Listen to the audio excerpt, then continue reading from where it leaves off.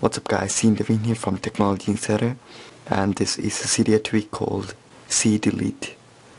So what this tweak does is, it lets you install Cydia applications right on your home screen.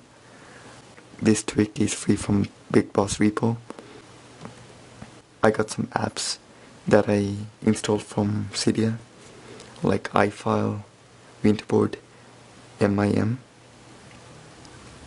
If I hold the apps down, as you can see here, it gives an X, and if you want to uninstall something, just hit the X like what you do in normal apps, and it should say delete the name of the app. Deleting the name of the app will uninstall the app, as you can see here, and if you delete, it should delete like a normal app.